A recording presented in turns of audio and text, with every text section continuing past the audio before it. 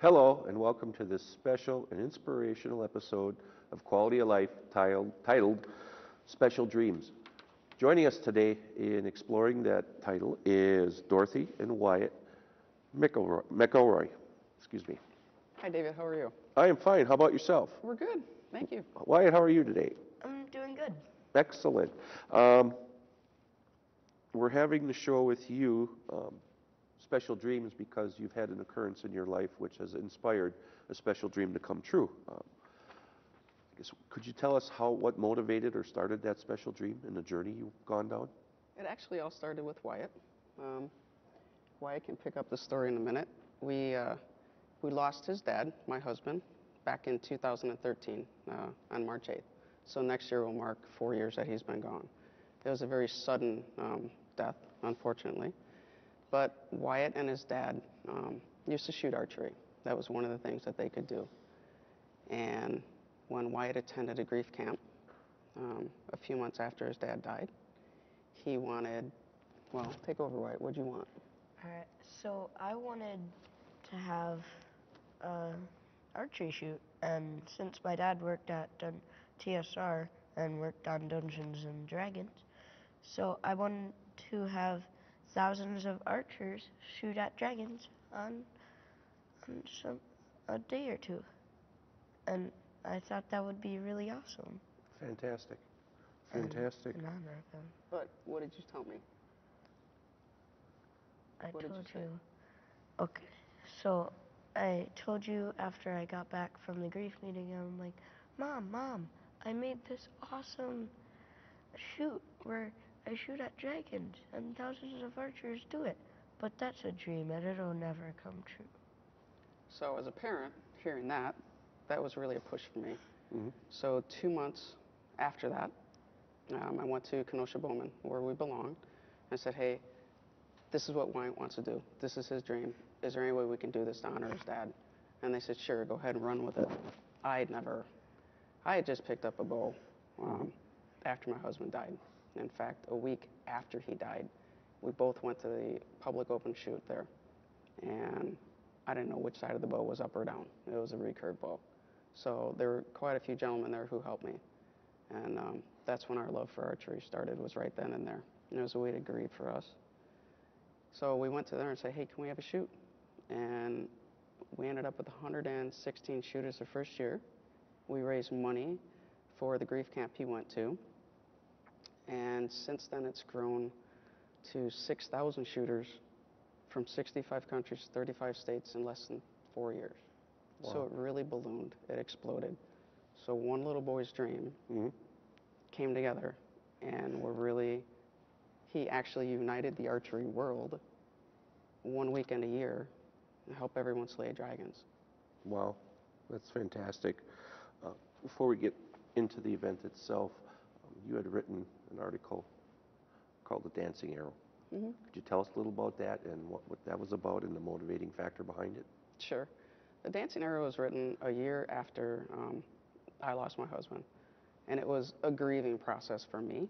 It was a way for me to sit down and actually realize, wow, this is what we did. This is how much we've accomplished. This is how far we have come. So we've turned a negative into a positive, and it was just a way to make something real. It was like, oh, here's the realization of it. But it was also to bring forth the efforts of the Kenosha Bowman Club that we belonged to at that time. There were several key men there who just played a major role in mentoring Wyatt and helping us grieve and really getting us forward to push us on archery. Archery was our grief therapy. And one of the problems that I found is that you can't go to grief groups once a month and be successful and help you. You can't go to camp once a weekend a year and do that. So that was the way that we did it. We told our story through archery, and the Dancing Arrow was just about how we did that journey and the people that helped us along the way and what our goals were. With that, how hard was it to take that first step? I mean, to find archery or to move on and take that first step? It really wasn't hard. We never stopped. One of the big things when you lose somebody and when you have a child is that you have to keep normalcy there. And we never stopped. That night, we went looking for a birthday gift. Wyatt went to a birthday party the next day. He went to school on Monday. And it was just a basic common sense was, okay, you shot archery with your dad. I want to try it. Let's go. And let's do this. And once we shot, we were hooked. And it was, Wyatt shoots instinctive. I do as well. And it really is a symbol of life because you shoot instinctive and you have to keep both eyes open. And that's what you have to do in life. You can't go through it blindsided, and you can't go with one eye. And you have to aim for your target to hit the mark. Exactly. Exactly. Lots of references can be used with archery. So when you were looking for grief sessions or counseling, it was very hard to find something. So you turned to a sport that you loved as a family. Yes. Yes. And there's something about getting out in the woods and walking and just the scent, the smell, the sights. When you're out there, and even with Wyatt, it transports him back to a happier day with his dad. And it has that connectiveness for him, and it helps him heal, and it'll help him grow.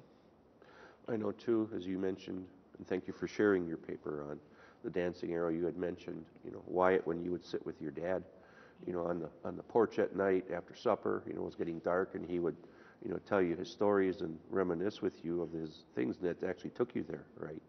Yeah. I mean, that's what it's all about, and that's what archery clubs, I used to belong to the Winooski Bowman in Plymouth, Wisconsin, and just getting out there and just hearing all the guys share their stories, of what's all going on, it kind of lets you forget everything and relive that with them. So that's a very special thing to have. Yeah. Do you mind if I share one that my dad told me? I would love for you to share one. Okay. So this one was one of my favorite archery involved ones. So my dad had a lot of his friends, and I remember at hunter safety, they told me about this maneuver where there's people where that there's deers, right? Well, deer, proper grammar. Where there's deer in one area, and then there's people who are trying to flush them out. So they flush them out, and then they run them one way, and then there's people in tree stands. My dad was one of the people in the tree stands, and he shot his bow at a deer, and he didn't think that he hit it. And he was like, oh, well, why is it just standing still? It went straight through the heart, and he thought that he missed it. And a second later, just fell.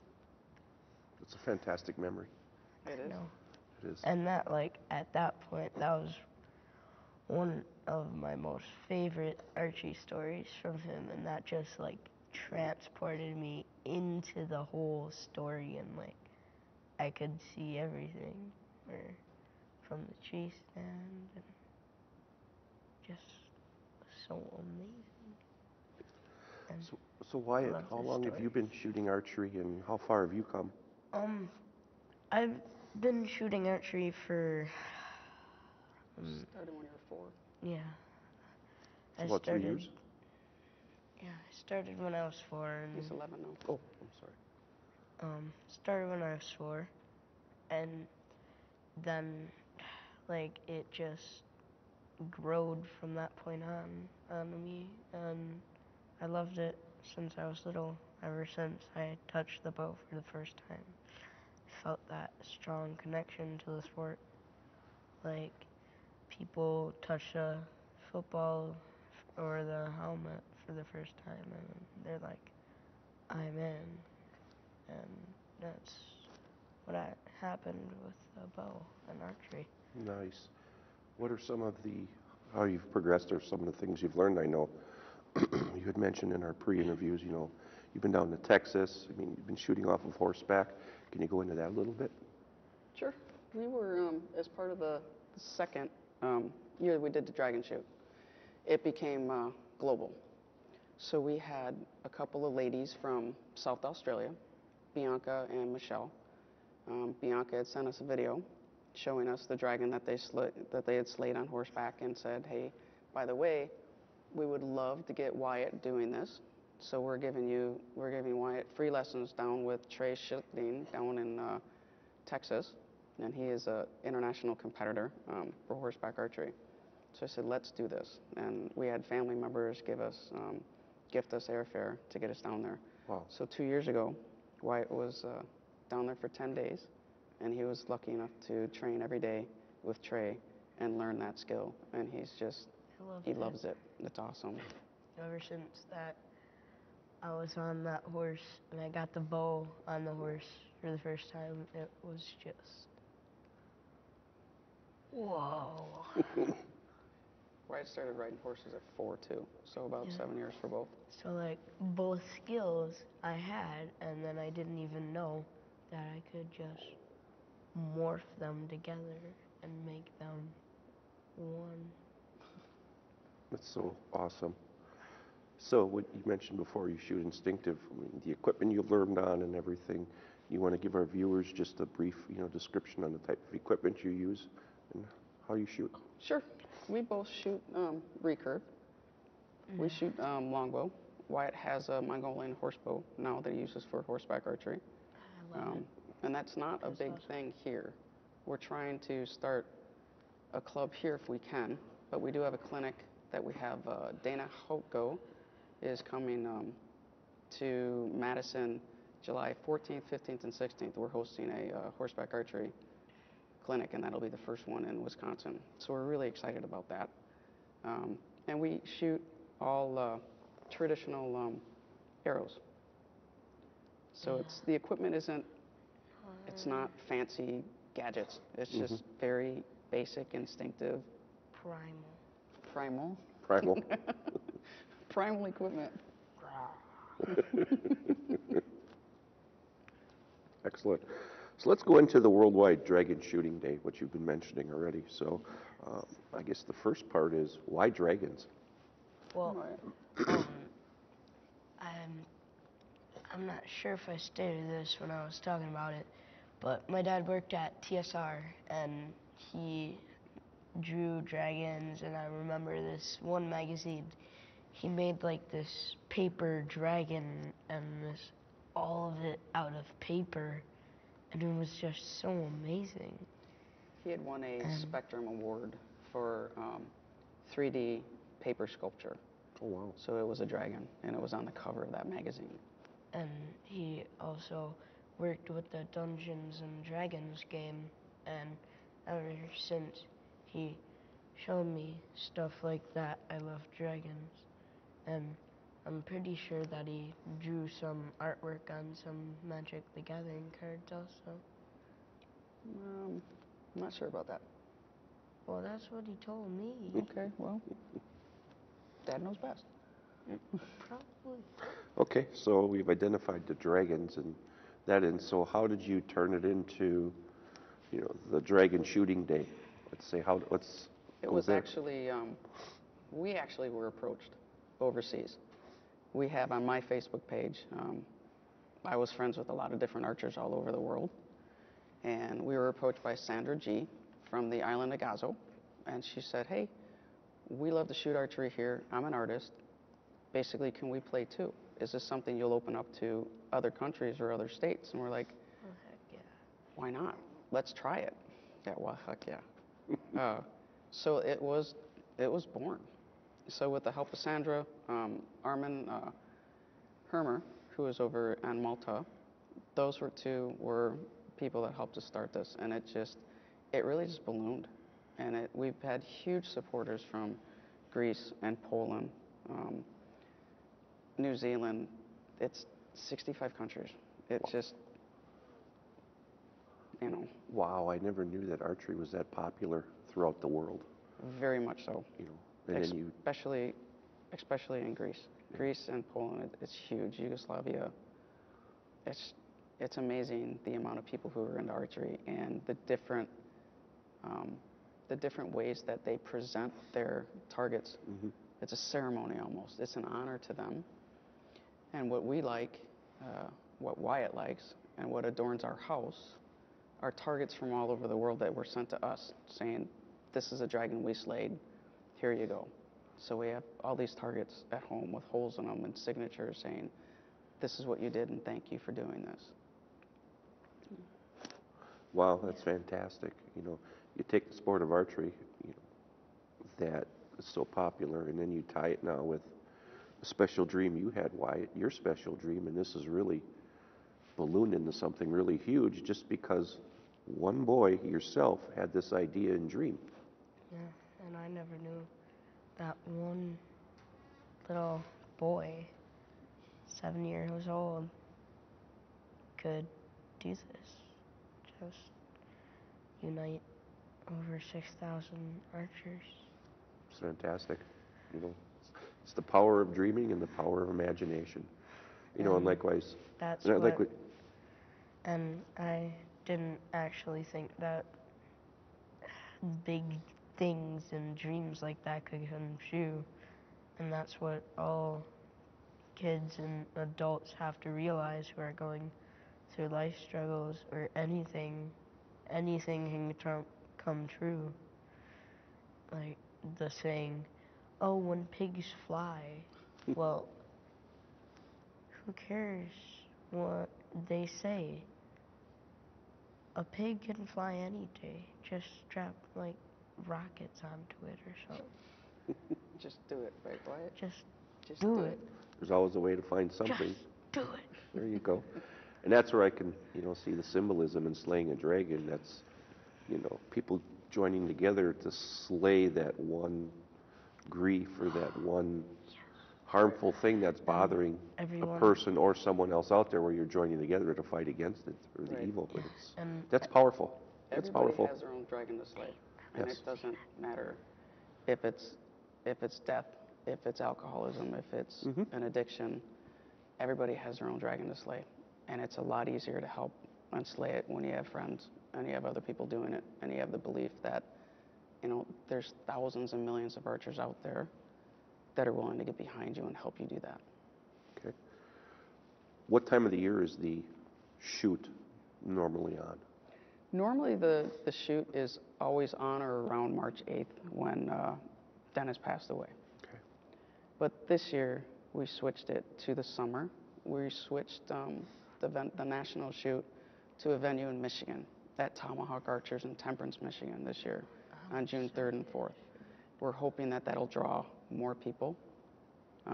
We're also having a band that night, which is the first time we're doing that. The Reese Daly Band is performing that night, and we are able to benefit 2 families this year for that, the Walker family and the Gritsinger family. So we're very excited about that. And then in Wisconsin, we have 3 different shoots so far from clubs that are willing to work with us. And the money there is being raised for a 7-year-old out of Brompton School in Kenosha, Wisconsin, who was diagnosed with cancer, and his mom was just diagnosed with cancer. So all the money that we raise in Wisconsin, and any club that's out there who wants to hold a dragon shoot, all the money will stay with that young man, and all the money from the national shoot that we raise in Michigan and from other states will go ahead and stay with these 2 families to help them. The Walker family, 2 young teenage boys, lost both their parents with a motorcycle accident when a drunk driver hit them late at night. The Gritsinger family, Jimmy Gritsinger is the producer and hosts the Michigan Outdoor Sports TV show. His wife was diagnosed with pancreatic cancer and passed away within a year, and he has 3 young children that he's raising by himself. It's very emotional thinking about it. Yes. But knowing that we can do something to help them, and knowing that we can even raise whatever money we can, you know, it's our way of turning a negative into a positive. It's our way of paying it forward. What an outstanding, just from a little boy's idea. Yes. What an outstanding accomplishment, and I commend you, both of you, you know, for pushing this through, never stopping, and benefiting other people just from your dream, Wyatt, you know, one arrow at a time. You know, it's just fantastic. I'm kind of speechless right now. And that's one of our sayings, impacting the world one arrow at a time. That's right. And a saying that I came up with that connects well with the dragon shoot is one of the wonders in life is making other lives wonderful, and I thought that was and connects to this a lot. And It was funny when we told people that this is what we're going to do. They're like, "Are you crazy?" Well, yeah, it helps. It helps to be.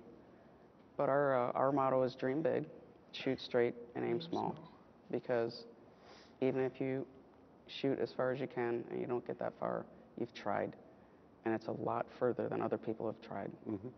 It takes one step. And it does take a world. And we're so lucky to have the people and the archers that we do, because we couldn't do it alone. There's no way the dragon shoot would exist if we didn't have these others out there. Right. So what does a typical day of a shoot really consist of? How does it work? What happens? Is it up to each club picking their own things, or is it a standard format all for every club that's involved? It's really up to each club to do what they want to do. All we ask is the proceeds that you raise go towards the charities that we have chosen that year. So let's say last year, for example, in Kenosha, the money that we raised went to the Breast Cancer Recovery Foundation in Madison, Wisconsin. We had a very close friend who was battling stage 4 lung cancer, and who unfortunately, Arlinda Sorens, who had unfortunately passed away a few months after that. We were able to donate money for other breast cancer survivors to go to spas and weekend getaways and just to relax, just to live again. And the other states that held their own charities, they had the option of sending the money directly to the recovery center, or they could donate it to another cancer center of their choice. When you're out of country, then we just say, whatever you do, pick a charity that you think is deserving and that your heart is in, and please donate it to that club. And when you have a shoot, what we ask, because Wyatt loves to look at, is please send us pictures, please send us videos, please keep us updated as to this is where it's going, this is why we chose this. And it's not a contest, but it is so much fun to look at the page and see all these pictures and videos flowing in from all over the world and saying, this is what we're doing. This is what we're doing to make a difference. You know, everybody really is impacting the world one arrow at a time. And you see the smiles, the joy, the commitment, and everything. Yeah, You know. it's in. Makes me feel all warm and tingly inside. I bet, Wyatt. Did you ever think you'd be doing something like this? No way. Never. How do you feel about it? Amazing. Amazing. All warm and tingly inside. That's fantastic. Just from one boy, little boy. Yes. So, if an archery club in Wisconsin, the country, the world, whichever, would ever want to join up with this, charge, how would they get a hold of you, or how would they get involved with it? They can get a hold of me directly, or they can like us on Facebook. Our Facebook is World Dragon Shooting Day page. We're on Twitter at Shoot Dragon. We're on Instagram at Worldwide Dragon Shooting Day, or the email address is worldwidedragonshootingday@gmail.com. They can get a hold of us. A regular post, you can instant message us. We're there. Whatever. And whatever we can do to help, that's what we're here for. We can provide a basic flyer for you to send out. We can give you ideas. If you go to our Facebook page, we will have dragon targets there that are easily accessible to download. You can draw your own dragons. And any club can have a dragon shoot any time of the year, in any state, any country. Just let us know what you want to do. Let us know when you're doing it. We'll advertise it. We'll do whatever we can to help you succeed. Wouldn't it be fantastic, especially you, Wyatt, wouldn't it be fantastic if we could have archery clubs throughout the state, the country, the world, having the Dragon worldwide shoot all on the same day with everybody bonding together?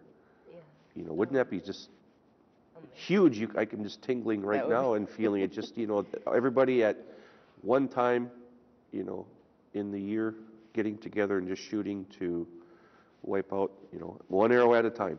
That would be absolutely amazing. And we really would love that goal. We would love to see every state and every country on the same day doing this.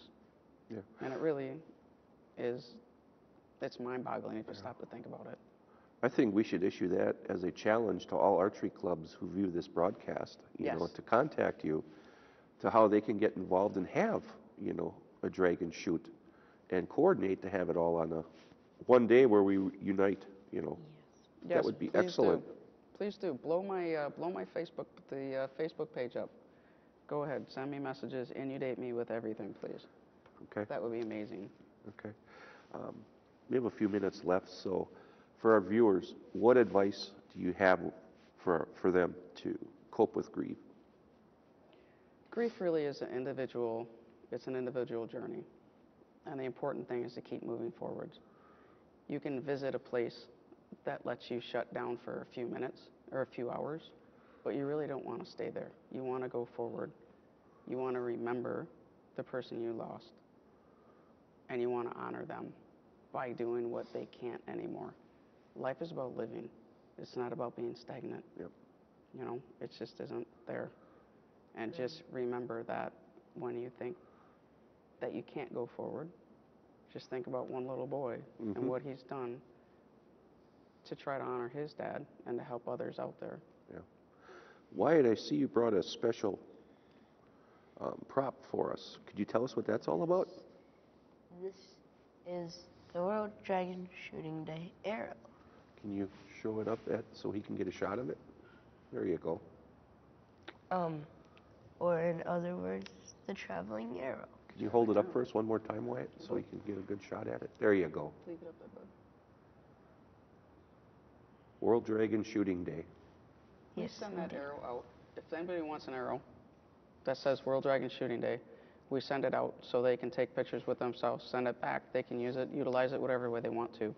We bring it with wherever we go so we can take pictures with everyone else to let them know we were here. The arrow has landed, basically. But we brought this today to give to you as a gift, to say thank you so much for having us on the show. We certainly appreciate your time. And it would be just incredible if we could get as many clubs as we possibly can in Wisconsin and the world to shoot. And if you're in Michigan, please join us June 3rd and 4th at Tomahawk Archers. I thank you very much, Wyatt, for your gift. Wyatt, for your... Thank you very much. I was not expecting this at all. How cool is this? From one boy to have a dream to do something like this. This is beyond speech or description.